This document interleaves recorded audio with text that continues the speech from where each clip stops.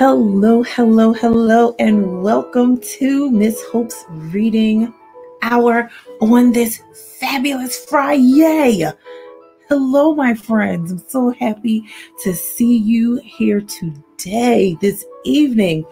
Hopefully you have had a thankful Thursday, found some things to be thankful for, and hopefully your Friday, your FRI-YAY so far has been fabulous.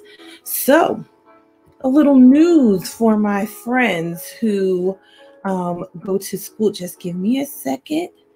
I want to make sure that my phone doesn't come on during the reading hour, start ringing and things. All right, so a little news for my friends who go to school here in Philadelphia. So, starting next week, unfortunately, your FRI-YAY will be a full day, but guess what?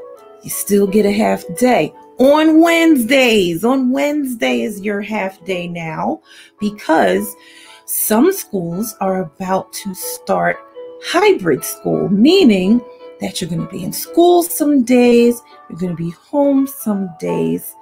So that is how your week is going to go. So for all of my friends, whatever type of school you are in right now, whether it is hybrid school, which you're in school some days and out of school some days, whether you're in school every day or whether you're home every day, hopefully things have gotten easier for you in school and you're making friends, doing fun things, learning new stuff.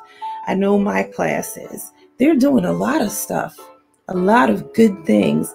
And our new program that we're using is really helping them in school. So hopefully, your week has gone well. And especially for my teacher friends and my parent teacher friends who are teaching and their children are home too. And also for all of you, hopefully you've had an awesome week, right? So what was I thankful for yesterday? I had something. What was it? Of course, that I got to see another Thursday. Of course, I was thankful for that. What was it? I had it right in my brain and I forgot it. Oh my goodness. I will remember it. And when I do, and probably when I'm not thinking about it, isn't that the way it happens? Probably when I'm not thinking about it, I'll be like, oh, that was my thing. Okay. So today, if you saw the teaser, we are talking about women who have persevered, meaning they've overcome obstacles. So one of our books is about a woman who overcame obstacles and about a girl. Remember, it is Women's History Month. Happy Women's History Month. I'm going to say it every day until the end of this month. Happy Women's History Month to all of you women and girls who are making a difference in the world or have made a difference in the world. Because when we have these different history months, it doesn't mean that history stops with the people who made history, because there are amazing women and girls who are making history every day. And thank you guys, boys, dads, uncles, grandfathers, stepdads, and mentors who are helping us women make history, because we need everyone to believe in girls and women that we can make history too and do great things. So let us get into our books. But before we do that, what we got to do? Our disclaimer. The books that we read today and the wonderful music that you hear. Unfortunately, Miss Hope does not own the rights to any of it, but it is here for your listening and reading enjoyment. Okay? So let us get to our books for today. Our first book. Now, when I got this book, this was one of the books that I'm not sure if I got it from my school or if I got it in the boxes that were given to me of books from Miss Andrea, who is a wonderful contributor to the Miss Hope's Reading Hour Library. But I was wondering, when am I going to read this book? When? It's Women's History Month, and it's talking about this very interesting girl in Dragon in the Rocks. Now you see the girl, but Dragon in the Rocks. What could this book be talking about? You will find out when we read it. This book is by Marie Day, and it is an Owl Books book, Dragon in the Rocks. Our next book is called, this is one of the new books from the latest shipment. It is called Harlem's Little Blackbird. Isn't she pretty? Harlem's Little Blackbird, the story of Florence Mills. Have you ever heard of Florence Mills? I never heard of Florence Mills. We will both learn about her today.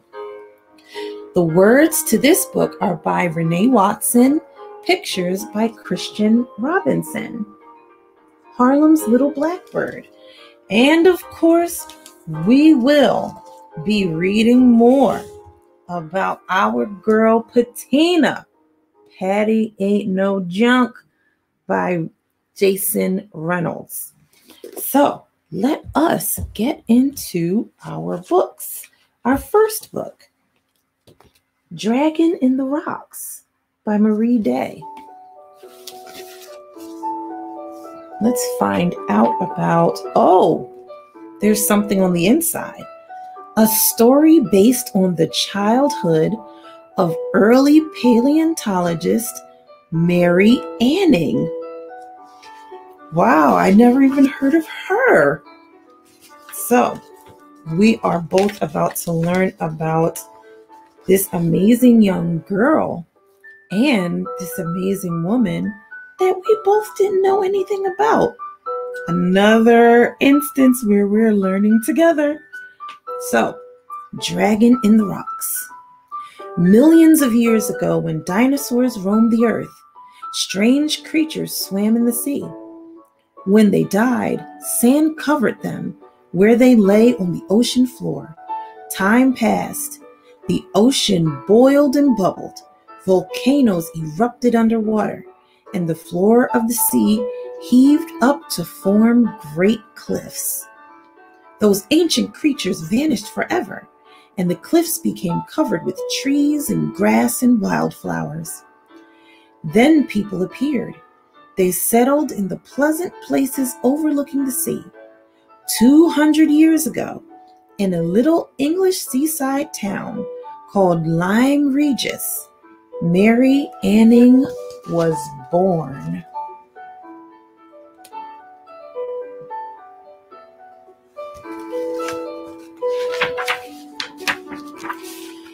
Mary grew up in a small house with her mother and father, her brother Joseph, and her dog Trey.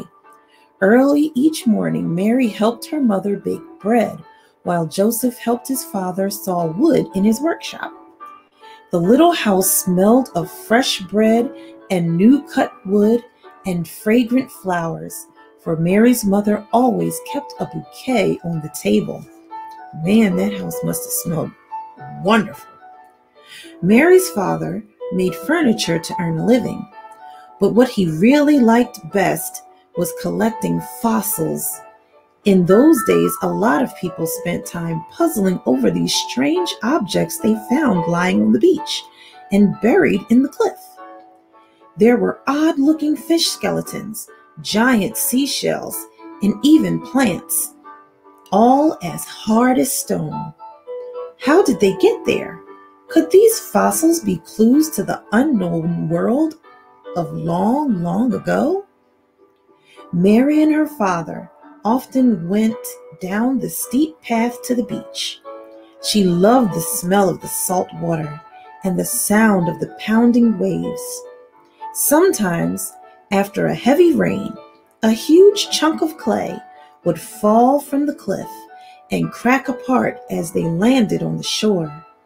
When Mary and her father examined the pieces, they found mysterious bones and shells inside them.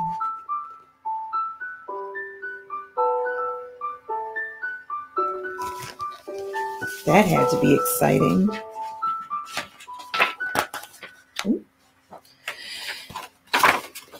Mary learned from her father how to chip the rock hard clay with a chisel, and split it with a special little hammer. If she did it just right, a fossil would slide from the rock almost as easily as a baked cake slides from a greased pan. Mary's mother proudly placed the finest fossils on the mantelpiece where everyone could admire them. And where is my girl when I need help with sweeping floors or collecting eggs from under the hens? She often said with a smile. She's down at the shore collecting fossils. It was true. Every day, as soon as school was over, Mary wanted to rush down to the beach to search for treasure from the cliffs. It's Mary and her dad chipping away at those fossils. Mr. and Mrs. Anning sold many things on a stand in front of their house. Lace and bonnets made by Mary's mother, tables and chairs made by Mary's father, and Joseph. Strange objects that Mary and her father had collected. "Come buy a fossil," Mary's father would cry. "The bone of an ancient crocodile, a flower now turned to stone, that waved its petals at the bottom of the sea when the world was young." "Come buy a treasure," Mary would echo. "The tooth of a cruel shark that lived long ago, a shell that sparkles like gold."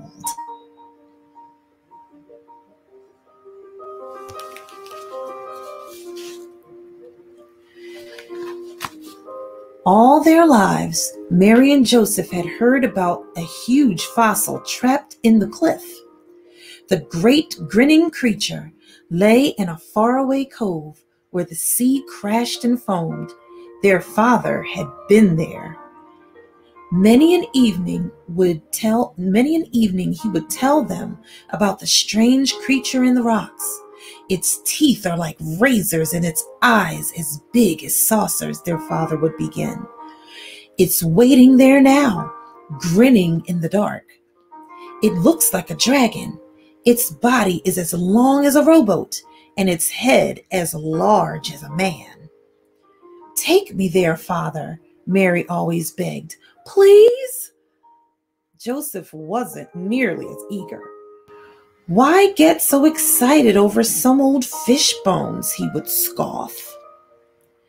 It would be hard to count the number of nights Mary asked her father to tell about his journey to find the dragon.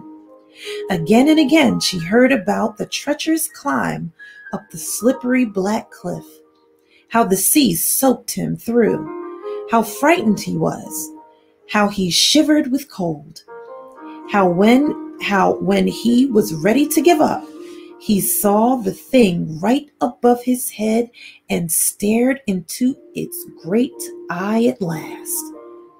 Mary longed for the day when she would see the giant dragon for herself. Those had to be pretty exciting stories. One cold, rainy morning, Mary went down to the shore with Trey. Her father was very ill and could not leave his bed to search for fossils. "Hello, Mary," a voice rang out. It was her father's good friend, Captain Fossey. Everyone called him Captain Fossey because he spent every morning, noon, and evening collecting fossils on the beach. His wide-plumed hat had fossil shells sewn all over it. Captain Fossey had seen the great dragon too, and he said when she was big enough, he'd go with Mary and her father to find it again. As always, Captain Fosse rummaged in the deep pockets of his coat and brought out a present. "Something very special today, Mary," he said. He put a lovely flat round stone in her hand. "A dragon's eye, I'm sure it is. Take it along and show your father." "Oh, thank you, Captain Fosse. Father is so sick.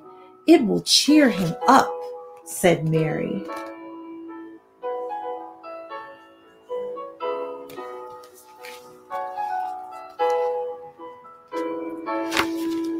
Mary came home to find the house strangely quiet.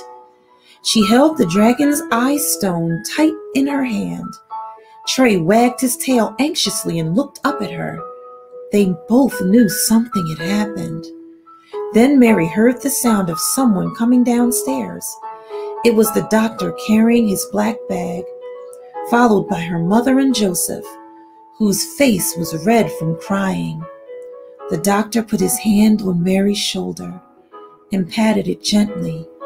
"You must be brave, Mary," he said, "for your father has left us forever." After a week had passed, Mary's mother spoke through her tears. "We are poor people. What will become of us?" "I will go to the town of Axminster, where there is plenty of work," said Joseph. "It is not too far, and I will send money home every week." And Mary said, "Don't worry, Mother. I will leave school and spend all day finding fossils. Trey will help me. We will sell them just as we always have. I know that is what Father would want."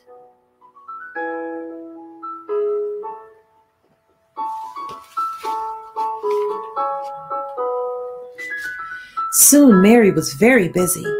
While her mother sewed lace and bonnets on the stand outside the house, Mary went each day to find strange and wonderful fossils down at the shore. She took her discoveries to the busy place where the passenger coaches stopped to give horses a rest on the way to Axminster. While the horses rested, the passengers got out to stretch their legs, and Mary displayed her basket of fossils for sale. The ladies and gentlemen often left her with an empty basket and her pocket full of coins. Joseph sent money, as he had promised, and he came home often.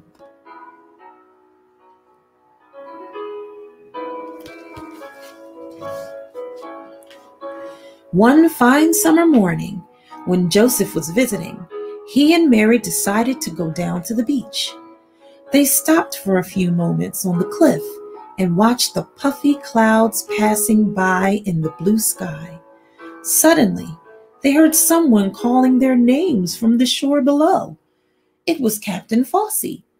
"The weather is perfect for dragon hunting," he shouted to them. "The sea is calm as glass and the wind is steady." Mary grabbed Joseph's hand, and they flew down the path to the shore. Trey jumped and barked alongside them. They were going to see the great fossil at last. Teeth like razors and eyes as big as saucers. Captain Fosse led Joseph and Mary a long, long way along the rocky beach, and then they began to climb the steep, wet cliff. They clambered high over dark, slimy rocks and down past caves full of black shadows and crashing waves. Mary's heart beat fast as they edged across a narrow, slippery clay ledge that threatened to break off suddenly and fall into the sea. When they stopped to catch their breath, Mary looked back towards Lyme Regis. It was so far away the houses looked like tiny toys. "When will we be there, Captain Fosse?" she asked. Captain Fosse shook his head. "I don't know." he said, gazing out to sea. And now the wind is coming up. See, the tide is rising too. We'll have to turn back. Just then, Trey started to bark from somewhere right above them. There it is! There! Look up! Joseph shouted. Oh boy, they found it. Let's see what it looks like.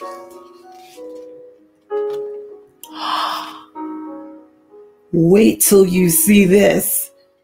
Half buried in the dark rock was the largest skeleton Mary had ever seen.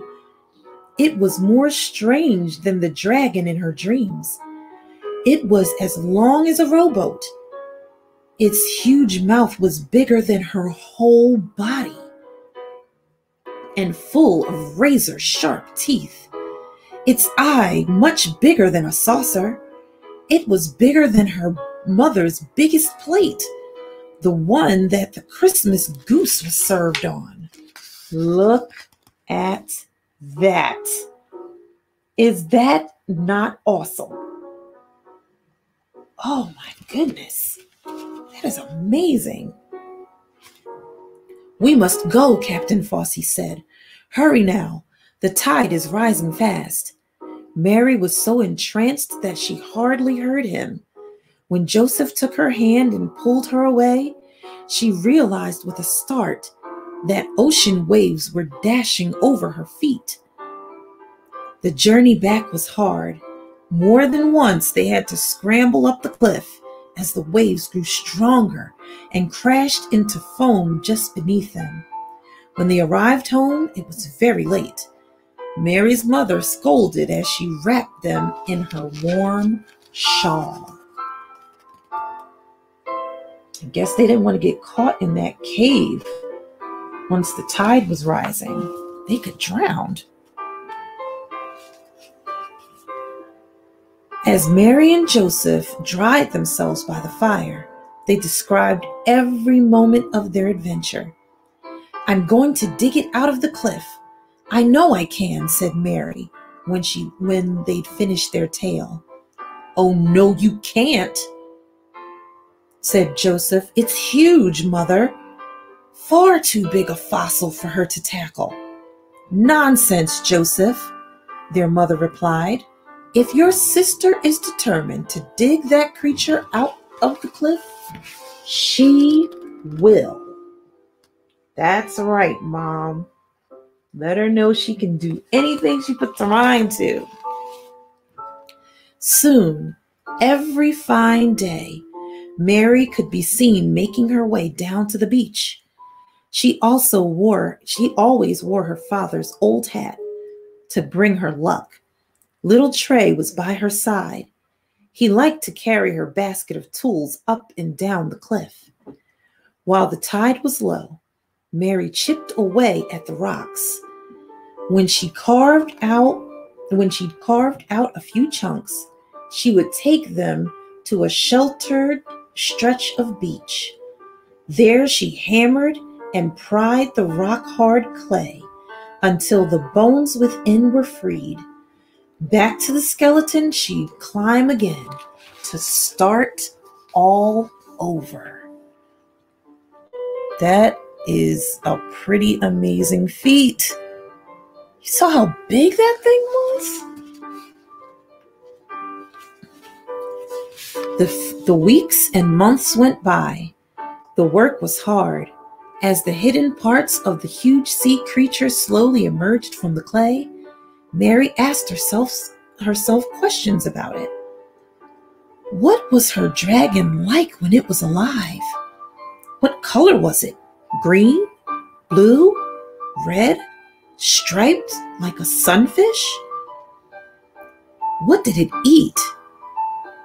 Down deep in the ocean? Even as it hunted, did even bigger creatures hunt for it? Was one of them trapped in the rocks, waiting now for her hammer to release it? Mary had a plan to put the creature together again. She had drawn a picture of the whole skeleton as best she could and had given a number to each bone. How many numbers was that? Now, as she chipped each bone from the rock, she numbered it. Then she carefully wrapped each one in plaster and cloth to protect it. The baskets she carried back to her father's workshop at sunset each day were very heavy. Sometimes strong stonecutters came to help Mary. They were used to hard work. They laughed and sang as they helped her chip the bones out of the rocks. They teased Mary with a tongue-twisting chant. She sells seashells by the seashore. It made her smile, even when she was very tired and her body ached from head to toe. I guess her body did ache. That is some hard work. Hello, Miss Brandy. I'm so happy that you made it. I hope that the boys enjoyed the stories. Finally, she pried the very last bone from the steep clay cliff. Mary set to work cleaning the last bits of rock from each bone with small files and brushes. When that was done, she began to put the creature's bones together again, like a huge jigsaw puzzle. She had numbered each bone so carefully that the creature took shape almost like magic on the floor of her father's workshop. Wow. Her mother brought her meals to her there, for she would not leave until the giant fossil was complete. That is amazing. Wow. Word traveled all the way to the great city of London about a little girl who had dug a huge ancient creature out of a cliff. Many people didn't believe the story. How in the world could a child of 12 do that? One day, 5 important scientists came all the way from London to see Mary. They crowded into her father's workshop and marveled over the giant fossil. Oh, wait till you see it. They were amazed to see how perfectly Mary had arranged the creature's bones, just as they had been in the clay. They could hardly believe their own eyes. Please tell me, what is this creature I have found? Mary asked eagerly. The scientist explained that she had unearthed the rare skeleton of an ichthyosaurus. I got it. A giant fish lizard that had lived in the ocean millions of years ago. Like a whale, this mighty animal came to the surface for air. It had looked something like a dolphin, only much, much bigger, of course. Will you allow me to buy this remarkable fossil? Asked one of the men. I'd like to take it to a famous museum in London where thousands of people can see it. Mary nearly cried for joy. How proud her father would be. How proud father would have been for her. Ooh, got a little tongue-tied. But look at that fossil. Look at that skeleton. Isn't that amazing? She put it together almost perfectly. Wow. That night, all the neighbors gathered on the beach to celebrate with Mary. Joseph brought a present for his sister, a chair that he had made himself, covered in red satin. Mary's mother gave her a lovely lace collar to wear. There was plenty of cake and cider and lots of singing.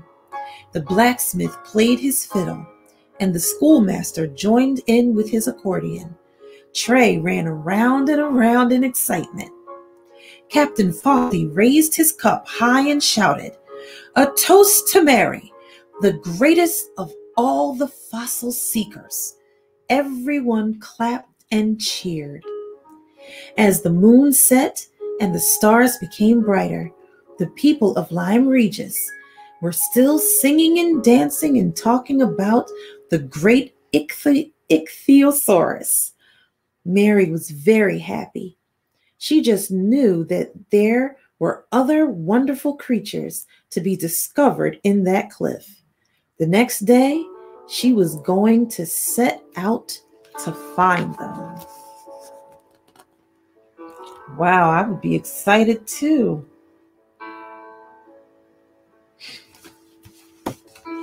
That looked like a pretty fun party. Mary Anning was a real person. With the help of her mother, she continued to search for fossils, and she spent the rest of her life digging in the cliffs at Lyme Regis for mysterious creatures from the past.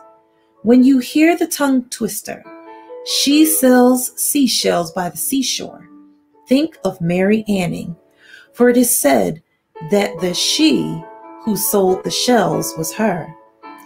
And if you go to the Natural History Museum in London, look for a creature with teeth like razors and an eye much bigger than your mother's biggest plate, the one that the holiday meal is served on.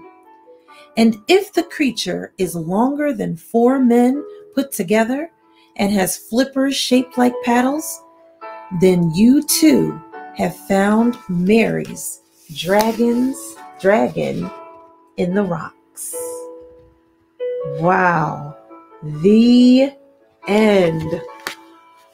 What an amazing story. Mary Anning, as a teenager, as a child, finding a huge fossil, the ichthyosaurus. That is amazing. She overcame her father passing away, her own brother not believing that she could do it, and then when she set out to do the hard job, the very difficult job with the water crashing on her, of getting all of those bones, people saw her determination and they were like, "Let me help you, Mary Anning. Now I want to go to London just to see the ichthyosaurus." Maybe if you look online, you can do like a virtual field trip to the Natural History Museum in London and see if you can see that ichthyosaurus. I'm going to do that. If I find it, I'm going to put it on the Miss Hope's Reading Hour page so you guys can see it. Now, on to our next book, Harlem's Little Blackbird. The Story of Florence Mills. Words by Renee Watson. Pictures by Christian Robinson. Oh, and it looks the same underneath the dust jacket. You know, that makes Miss Hope very, very happy. You see? So, oh, look at these beautiful blackbird pictures on the inside. All right, let's see. And this is a Random House book. They called her Harlem's Little Blackbird. Her name was Florence Mills. She was born in 1896 and lived in a teeny tiny itsy bitsy house in Washington, D.C. A house so fragile it would shake whenever a thunderstorm came. Mother said, "Don't fear," and she would sway back and forth to the rain's rhythm, singing the same spirituals that had carried her family through slavery's storms. When peace like a river attendeth my way, when sorrows like sea billows roll, whenever my lot thou hast taught me to say, it is well with my soul.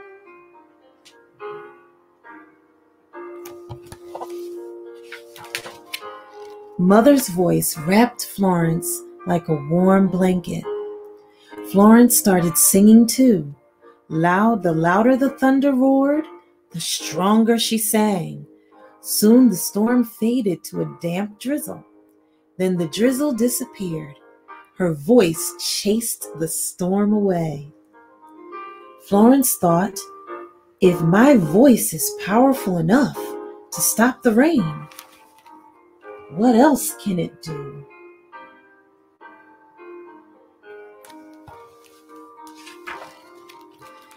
It wasn't long before Florence found out. On the playground at school, she would sing and dance. Her friends would stop playing just to listen. Whenever music would play, Florence's hands got to waving, her hips got to shaking, and her feet strutted and glided across the pavement. The catwalk is what they called it. Everyone was cakewalking, but Florence did it best. Her feet were like wings fluttering in the air. Soon Florence was cakewalking and singing in contests all over town. She won many medals.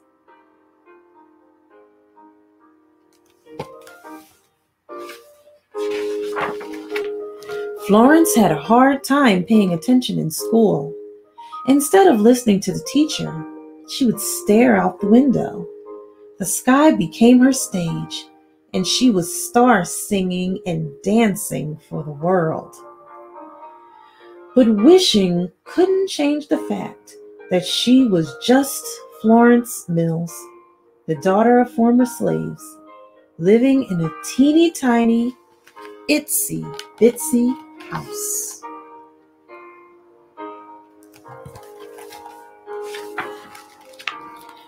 Word danced around Washington about the little girl with the big talent. Florence was invited to perform at a fancy theater. The night before the show, she practiced her routine over and over. On the day of the show, when Florence and her friends arrived at the theater, nothing was what Florence had dreamed it would be. "They can't come in," the manager said. He pointed to the sign that read, "Whites only, no Negroes in the audience." Florence used her voice to stand up for what was right.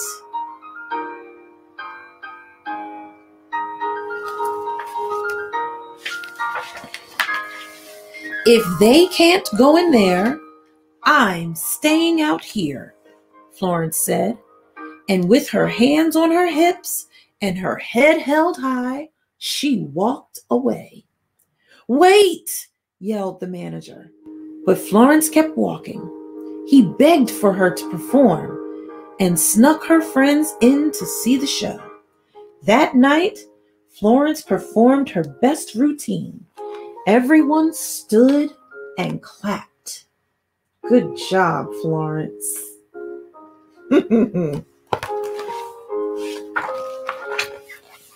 Less than 6 years later, her family moved to New York City. Florence and her sisters became a singing and dancing trio, the Mills Sisters. They performed at Harlem's Lincoln Theater. In the summer, the Mills Sisters spent their days at Coney Island. Florence never got tired of going on rides and playing games at the arcades. But nothing was as fun as performing at the Surf Avenue Opera House. Reporters followed them everywhere, and there was one sister they adored the most, 16-year-old Florence.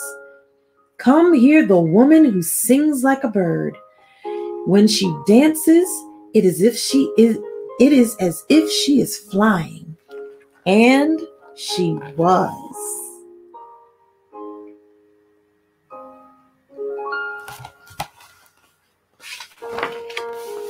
She flew from stage to stage, all over the country, from the East Coast to the West, until she landed at New York's 63rd Street Music Hall.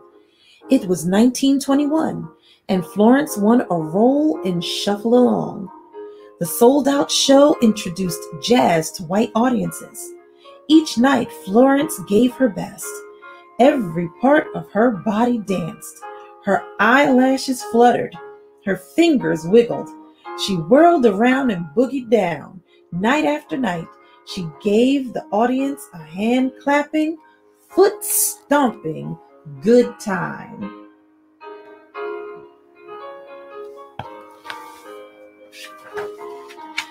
A very special thing was happening in A very special thing was happening in Harlem, the Harlem Renaissance. All kinds of creative minds contributed to Harlem's cultural movement. Langston Hughes penned poetry. Duke Ellington composed jazz classics. And in play after play, Florence continued to mesmerize crowds. In From Dover Street to Dixie, she was so good, the cast was invited to London. Florence was excited to travel overseas.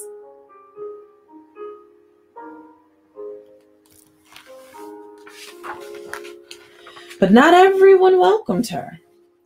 When she boarded the ship, the white passengers refused to eat in the same dining room as Florence and her troupe. When she arrived in London, many people threatened to boycott the show because they didn't want to see Black performers on their stage. On opening night, Florence took a deep breath, opened her mouth, and sang one note, then another, then another. The audience was amazed.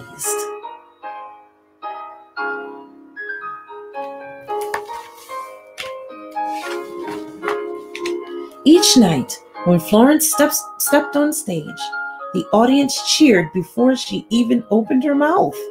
She was an international star, and Florence thought, if my voice can take me around the world, what else can it do?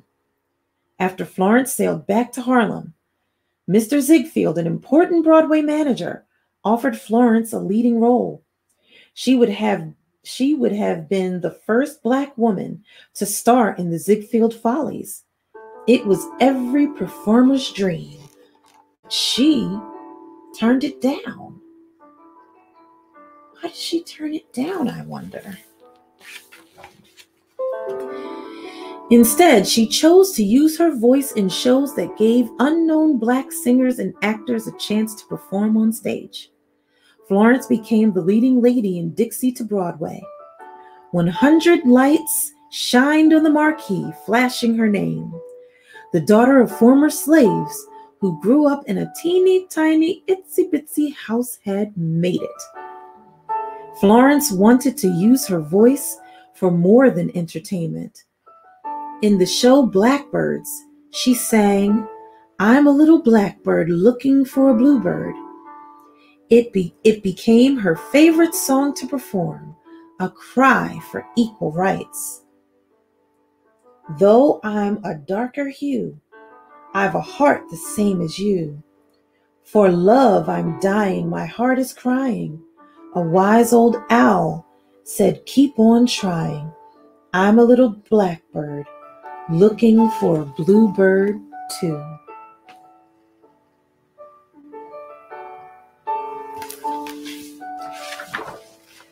The show was such a hit that Florence was invited to London again. This time she was welcomed by photographers and news reporters. She was invited to many parties.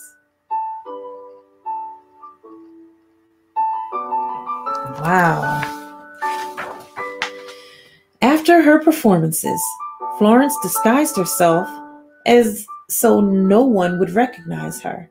She went to hospitals to deliver flowers to patients, and she walked along the Thames River, giving money and food to beggars. Florence kept giving and dancing and singing until she was too exhausted to perform anymore. She became very ill and returned to Harlem to receive treatment from her doctor. But there was not much her doctor could do. On November 1st, 1927, Florence's song came to an end.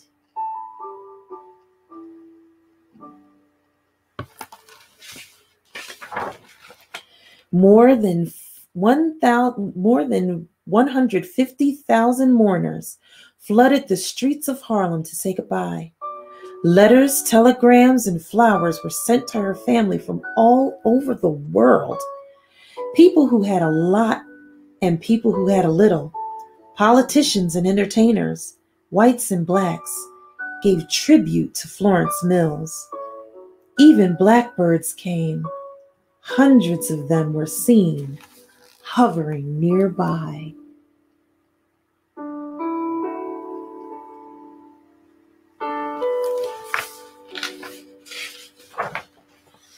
Florence's dream lives on in the singers and dancers who came after her.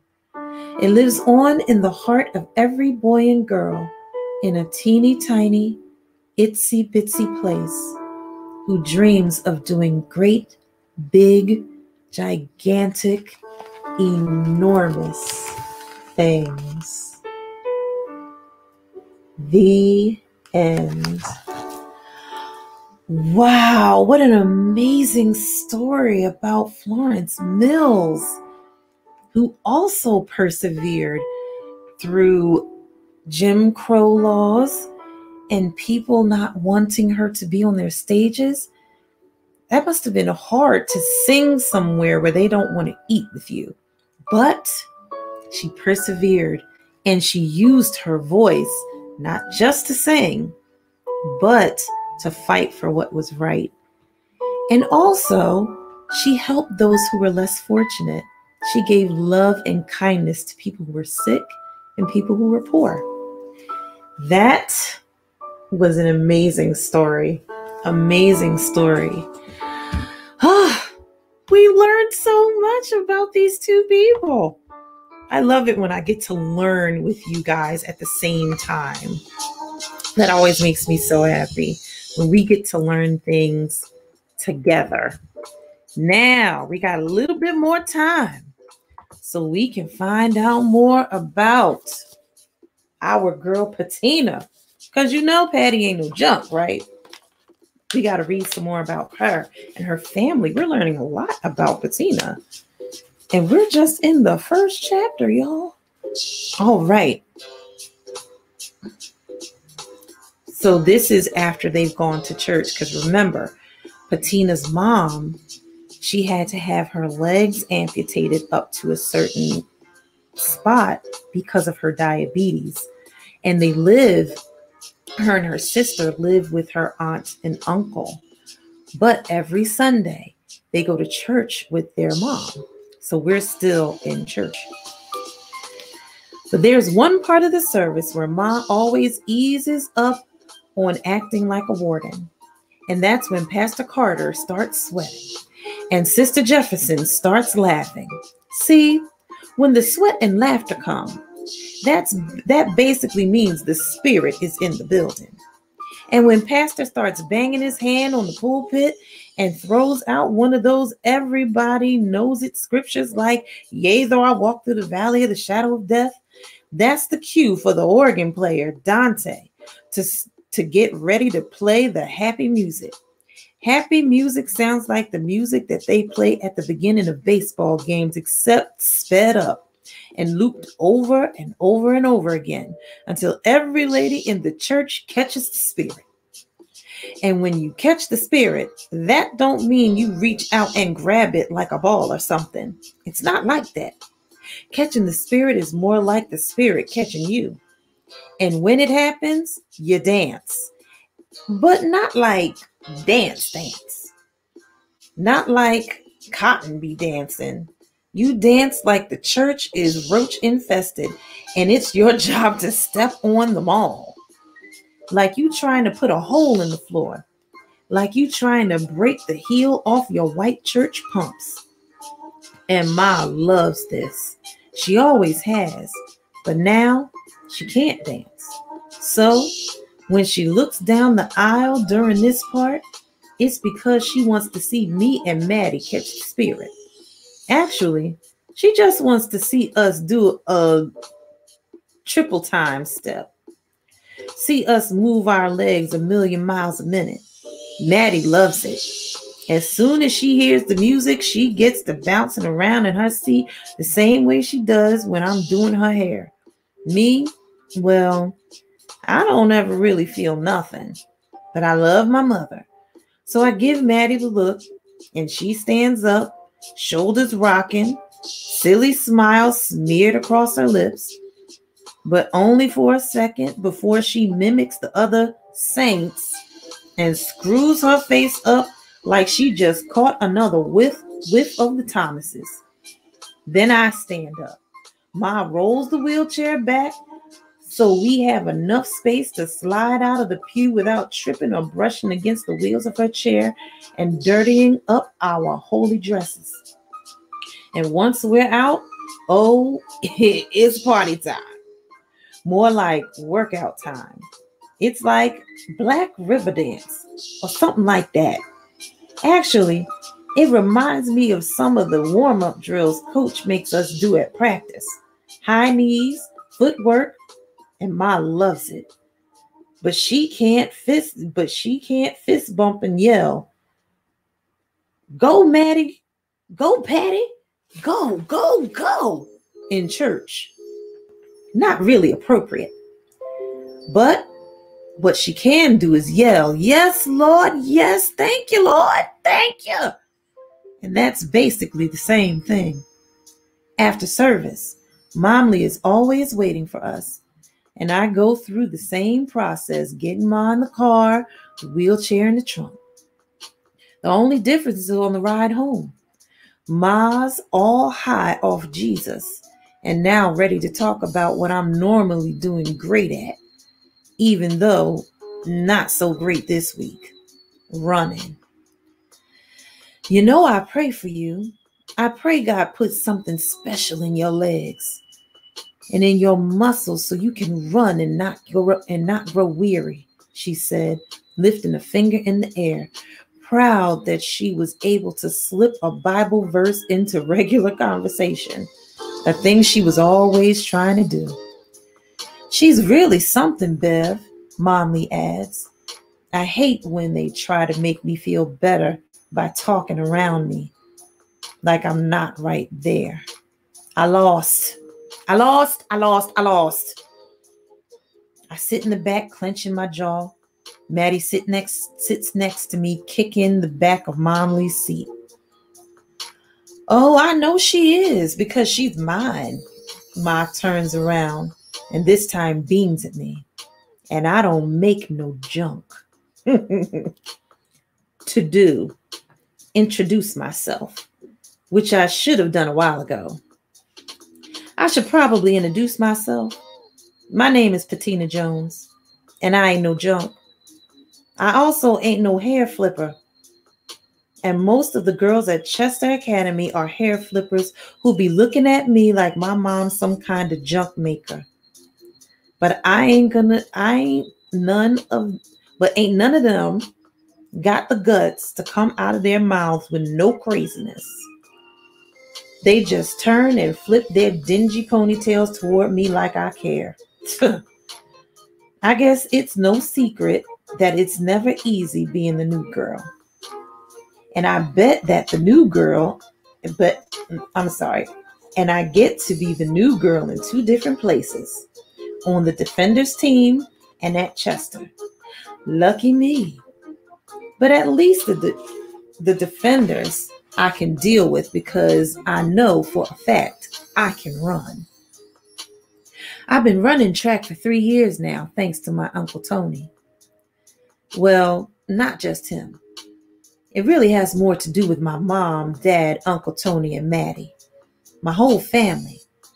But let's just say Uncle Tony okey-doked the idea into my brain. See, it was my dad's birthday, and also a few months before my mother's legs were taken, and we were celebrating the cupcakes, real cupcakes, not pretend ones, that my mother had baked in honor of him. Yellow cake, strawberry icing, Dad's recipe. It had become tradition that I loved, even though it always made me sad. It was really just a chance for everybody to sit around and for the old heads to crack jokes and tell me and Maddie stories about him. Maddie never knew him, and even though I did, and I remember him, I'll never ever forget him. There were a lot of things I just didn't know, like how he used to make beats and sell instrumental tapes to aspiring rappers and singers in the neighborhood, and how he used the money he made from that to put himself through culinary school to become a pastry chef, and how he loved letting me lick the batter off the spoon before baking a cake, but not nearly as much as he loved seeing me chomp down on the finished product. But apparently, according to Uncle Tony, none of these things were as sweet to him as seeing me run. "Your daddy called me when you took your first step," Uncle Tony, peeling the paper from his cupcake, explained in the middle of an I Remember When session. "I answered the phone and Ronnie just started yelling, 'She did it, Toon! My baby did it!'" Toon was what my dad called Uncle Tony, a nickname from when they were kids, back when Uncle Tony was obsessed with, you guessed it, cartoons. "He sure did. He was so proud his pancake was walking," Ma confirmed, smirking like this memory didn't bother her, even though the shine in her eyes said different. Maddie, who was too young to really care about any of this, listened in, cupcake icing smeared all over her chin. Didn't really make sense for me to wipe her mouth until she was done making a mess. The things you learn. "But when you started running," Uncle Tony shook his head, "that's when he really lost it. He sent me videos every other day of you dashing back and forth across the room, little fat legs just moving. But you'd have thought you'd grown wings and started flying or something the way Ronnie was acting." Uncle Tony licked pink frosting off the cupcake and went on. "I don't know what it was about seeing you move like that, but your daddy loved it. You were definitely his pancake, but you were also his little sprinter." All right, my friends, we will end there. So, Miss Patina Jones has introduced herself to us, finally on chapter 2. So we learned that she kind of had talent. Oh no, we're in chapter 3. I'm sorry. So apparently, Miss Patina had some track skills and talent even before she knew it, even when she was a baby. And her dad was very, very proud of his little sprinter, his little pancake. So possibly what happened is they okey-doked her, as she said, into joining the track team. So we'll see how that okey-doke kind of happened on our Marvelous Monday broadcast.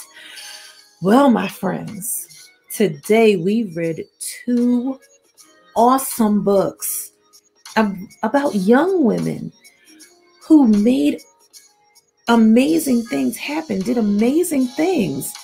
Mary Anning, who almost by herself brought down all the bones from in that cave of the Ichthyosaurus that is probably still in the Natural History Museum of London today.